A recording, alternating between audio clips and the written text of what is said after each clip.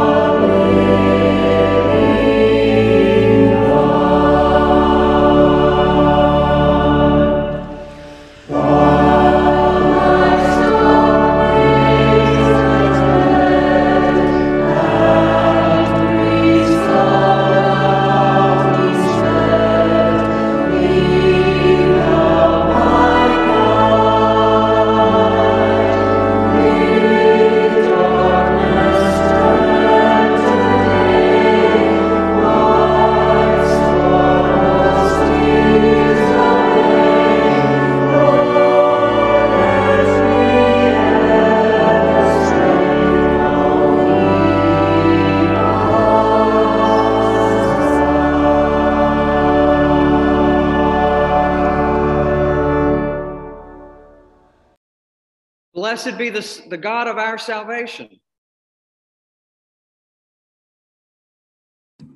who bears our burdens and forgives our sins. The Lord be with you. And also with you. With you. Let us pray. Gracious Father, whose blessed Son, Jesus Christ, came down from heaven to be the true bread, which gives life to the world, evermore give us this bread, that he may live in us and we in him, who lives and reigns with you in the Holy Spirit, one God, now and forever. Amen. Amen. A reading from the book of Numbers. From Mount Hor, the Israelites set out by the way to the Red Sea to go around the land of Edom. But the people became impatient on the way. The people spoke against God and against Moses. Why have you brought us up out of Egypt to die in the wilderness? For there is no food and no water, and we detest this miserable food.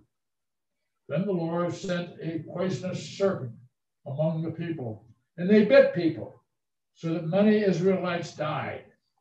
The people came to Moses and said, we have sinned by speaking against the Lord and against you. Pray to the Lord to take the serpents from us. So Moses prayed for the people. And the Lord said to Moses, make a poisonous serpent and set it on a pole, and everyone who is bitten shall look at it and live. So Moses made a serpent of bronze, put it up on a pole, and whenever the serpent bit someone, that person would look at the serpent of bronze and live. Hear what the Spirit is saying to God's people. Thanks be to God. A reading from Psalm 107. I give thanks to the Lord, for he is good, and his mercy endures forever. Let all those whom the Lord has redeemed proclaim that he redeemed them from the hand of the foe. He gathered them out of the lands, from the east and from the west, from the north and from the south. Some were fools and took to rebellious ways. They were afflicted because of their sins. They abhorred all manner of food and drew near to death's door. Then they cried to the Lord in their trouble, and he delivered them from their distress. He sent forth his word and healed them, and saved them from the grave. Let them give thanks to the Lord for his mercy and the wonders he does for his children.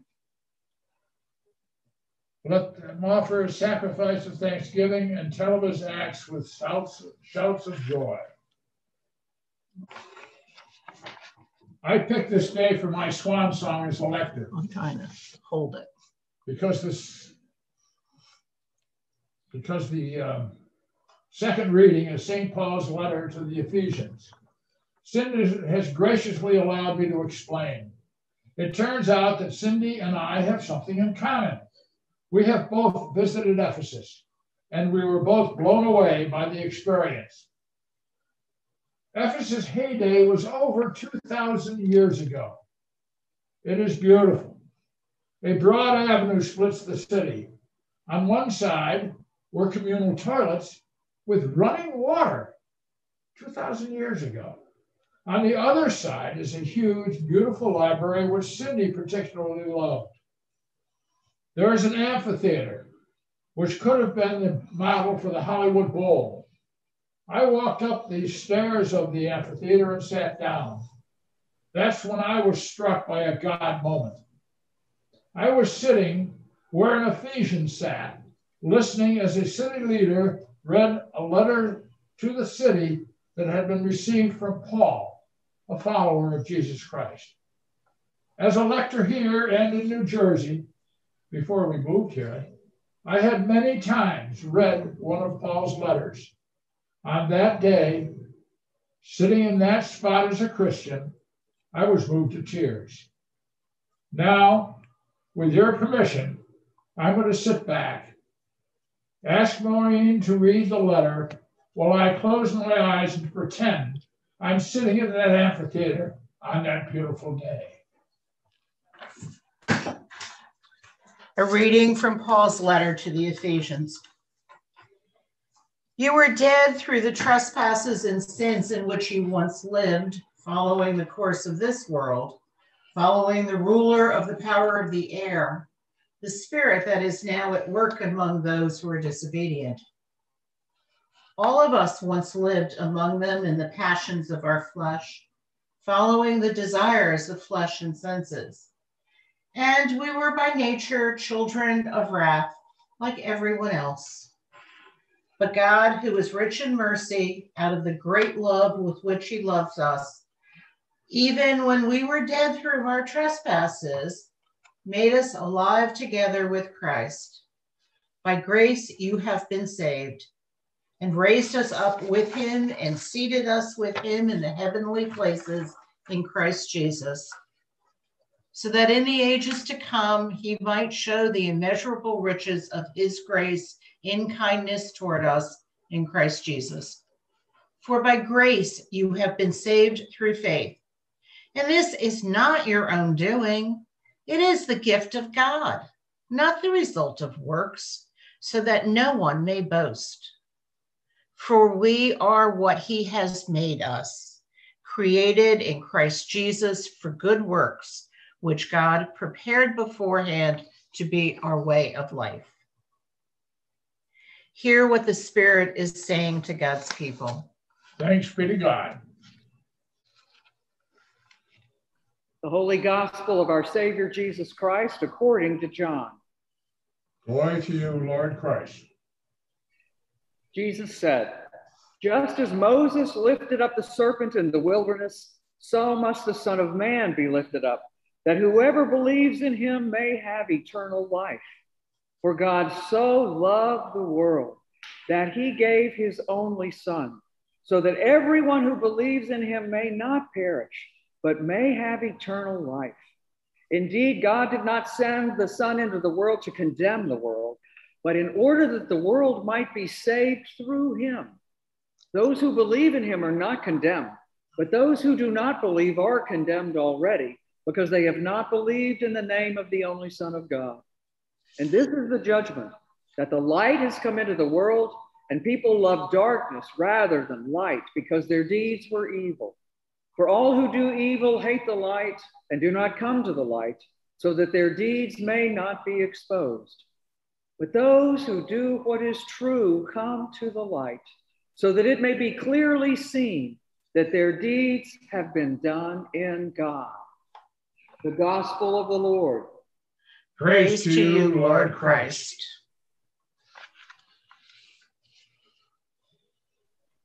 I'm going to mute us. O Lord, grow us as children of light. Amen. Years ago, I remember it like it could have been last night. I dreamt repeatedly of a snake that was trying to bite my heels. And I was so afraid of it, fearing that it was going to hurt me, that I just ran from it. And still, it would pursue me relentlessly. And it lunged at the back of my feet. I can see it now. And yet, if it ever struck me, I didn't feel it. And looking back at those vivid memories, I realized that snake never harmed me, not once. In recalling the stories with the spiritual director, she suggested that if the dream ever occurred again, to ask the snake, "Do you have a gift to give me?" And I wonder if that is what was really going on in that dream. And I was too afraid to even imagine that the snake might have been a good thing. Maybe it was chasing me to encourage me to move in a new direction. I was moving, I'll tell you. Maybe it was encouraging me to go with a new purpose. I was stuck in fear, though. I only saw danger and something harmful. And in a way, I think that's exactly where the children of Israel might have been. They've been freed from enslavement. They're wandering, though, in a wilderness that they are afraid is going to last forever. And in Numbers, as John just read so brilliantly, they're discovering that freedom and new adventures calls for new skill sets. And they are afraid. They may be regressing a bit, and notice that they start blaming their trouble all on Moses and God. Why have you brought us here to die? And I love it. They have no trouble saying what they think. We detest this miserable food. This liberty business is tougher than they expected. And then enter the poisonous snakes. I will confess to you, the assertion that God sent them, I find a bit troubling. To what extent was this the mindset of the faithful in that time period? And to what extent was it the action of God? I find this a realm of mystery, and at the same time, I respect that the text is saying this was God's doing. However it came about, the serpent crisis brings the people to a higher level of functioning because their very next words are, "We have sinned." They have started taking responsibility for their own actions, and they confess at the same time their utter dependence upon God. The Lord transformed their instrument of deepest pain into a vessel of healing, that serpent on a pole at which they could look at and live. I think this may be a core challenge in all of our faith journeys, especially in wildernesses like pandemics. How to increase our capacities to build strengths and new paths to oases, how to take responsibility for ourselves in new ways because of new challenges, and at the same time, rest in and depend on and own that we are utterly dependent on the God who made us and loves us and this world so deeply. At times, this means we've got new questions to deal with. It means taking hold of new truths as they become clear and embracing new challenges, whether we like them or not, and new hopes that God has placed before us. A university president a few years ago, at the opening of a major seminar his school was hosting on environmental issues, observed, I'm paraphrasing him, that climate change and creation concerns were fantastic opportunities disguised as intractable problems. I love his way of thinking. It's so open-armed and expectant. Nicodemus, a Jewish leader and Pharisees in Jesus' day, clothed himself in the disguise of night as he approached Jesus just before we come to today's gospel. And he says something incredibly remarkable. Rabbi, speaking to Jesus, we know that you are a teacher sent from God, for no one can do these signs that you do apart from the presence of God. This is a Pharisee, a Jewish leader, telling Jesus that. He shoots the truth straight up. He can speak to the light that he sees in Jesus. And he has a lot to lose, which is why he's doing it in the disguise of night. Just soon after, he and Jesus have this conversation. Anyone of Jewish faith who declares that their belief in Jesus as the Son of God can be kicked out of the synagogue. And Jesus tells him something that Nicodemus just doesn't get. No one can enter the kingdom of God without being born from above, of water and spirit. And Nicodemus asks, how can anyone be born from above? And Jesus answers him in the words that we see in today's gospel. As Moses lifted up the serpent in the wilderness, so must the Son of Man be lifted up, that whoever believes in him may have eternal life. And then Jesus goes on with the words we know so well. Jesus has become the serpent who through his own death brings life. Nicodemus may well have left Jesus' presence that night with more questions than he had answers, but he stays close enough to Jesus in the days to come to become a follower of his. And I wonder if our Lord may be encouraging us to embrace our times and places of uncertainty where we have more questions or fears than clarity, and just trust that if we stay open to God's direction, we will come upon new life. We can master, perhaps, the courage day by day to come out of any darkness about what we believe and what we see and name happening in this beautiful and broken world, and follow Holy Spirit's light wherever it may take us. In that literal spirit, Holy Spirit, I decided I want to explore what snakes might represent in our dreams, that realm of experience, notice, we can't control, at least not completely. And I wanted to see, well, what have I missed? This book by Tony Crisp is called Do You Dream? It was recommended to me by a spiritual director. He has remarkable things to say about snakes. See if any of these speak to you. The divine energy or life force in human beings, which realizes and releases some of its potentials, also a symbol of inner wisdom or knowledge of life's secret processes and of healing as used by the medical profession. Roisin could tell us more, a lot of you could, about that. As the power of energy that lies behind all life, it can express in many ways, like a plant that can express further and further potentials if allowed to grow and develop in the right way. It symbolizes the possibility of expanded consciousness or awareness of the eternal nature and life in God.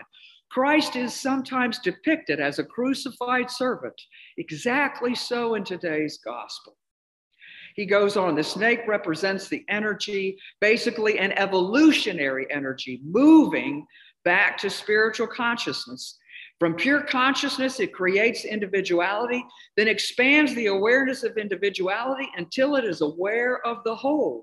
Thus, the snake is different to the dove or the sun, S-U-N, which is spirit energy in its descending aspect rather than evolving as an individual. The snake reaches up to the sun and the two blend. Isn't that incredible? Jesus is the nexus, the meeting point of the evolutionary energy of creation that rises and the descending energy of the spirit. And Jesus meets us in that place of sacred and human and life forms of energy, and meets us, God meets us in that nexus in Jesus and his son, and sent his son not to condemn the world, but to save it and to save us. I love David Lowe's reflections on that kind of love. He says, the kind of self-sacrificing love Jesus offers is frightening to our world. No matter how hard we try, what position we may achieve, how much money we may save, we cannot secure our destiny or save our lives. Only God can do that. Only love can do that. And it's frightening to be so utterly dependent on God. Then he goes on. In the face of unconditional love, we are powerless. We can choose to accept it or not. Maybe we can run away from it, but we cannot influence it, manipulate it, or control it. In the face of that kind of love, we are powerless. God's love, you see, is tenacious. And so God's love will continue to chase after us like that relentless snake and hold on to us and redeem us all the days of our lives, whether we like it or not. If we can remember and cherish God's tenacious love, we might realize, and I love this, precisely because this is the one relationship in our lives over which we have no power. It is the one relationship we cannot screw up. Isn't that fabulous? Because God created it. God maintains it. And God will bring it to a good end, all through God's vulnerable, sacrificial, and tenacious love. My friends, we cannot ultimately screw that up. That is what this journey is all about. Thanks be to God for this unspeakable love and gift. Amen.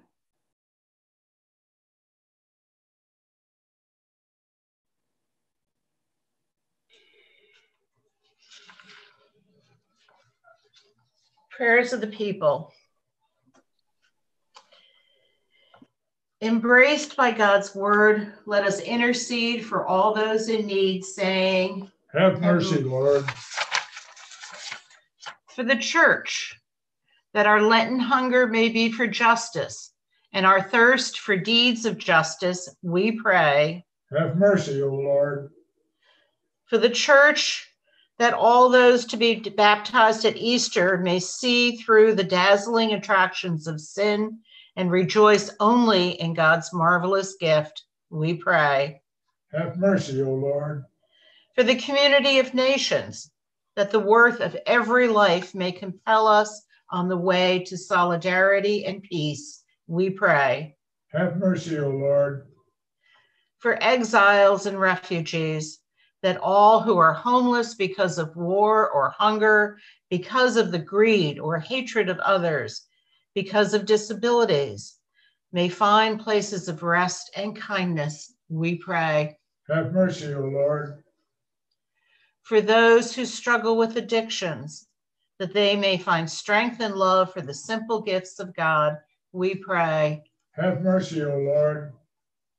For this assembly, God's handiwork, that our steps be directed in ways of peace that lead us to the side of those the world despises, and that we name these rejected ones our brothers and sisters, we pray. Have mercy, O Lord. For those who are sick or in need of our prayers, including Harry, Barbara, George, Beth, Scott, Rob, Carol and Gary, Jody, Lynn, Tatum, Tom, Kiki, Kevin and Mary Jo and family, Kathy, Linda, Sean, Aaron, Adelaide and Lillian, Bill, Dick and Holly, Ted, Grady, Bunny, Norman, and Joe and Marianne, Dick and Miriam, Dan, Ed and Carol, Marcia, Shirley and Charlie, Jeannie, Glenn, Anthony, and Pat. Have mercy, O Lord. For our armed forces and those in harm's way, our enemies and those who wish us harm, and the poor, the sick, the hungry, the oppressed, and those in prison. For our companions in ministry, for Rob, our bishop, for Michael, our presiding bishop, Justin, Archbishop of Canterbury, Pope Francis in Rome, Iglesia Anglicana of Chile, Keith and the lay people of Emmanuel Lutheran. From our diocese, Daniel at Christ Church in Elizabeth City, and all who minister in our church, we pray. Have mercy, O Lord. We pray for those celebrating another year of life. Martha Spar, John Tucker, Marianne DeYoung, Charles Coppage, and Demetrius Vlahos, we pray. Have mercy, O Lord. We give thanks for the life of Dolores, Sophie Avent's mother, for Melanie, Pat Kinney's nephew's wife, and for Linda Ragusa, Deb Hutton's sister-in-law. And we offer prayers for the repose of their souls and prayers of comfort for their families and friends. We pray. Have mercy, O Lord. God, full of goodness and open to weakness, remember all whom we remember and remind us of all whom we would forget. We ask this through Christ our Lord. Amen. Amen.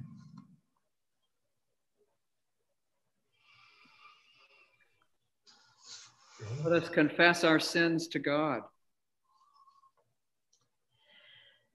God of all mercy, we confess that we have sinned against you, opposing your will in our lives.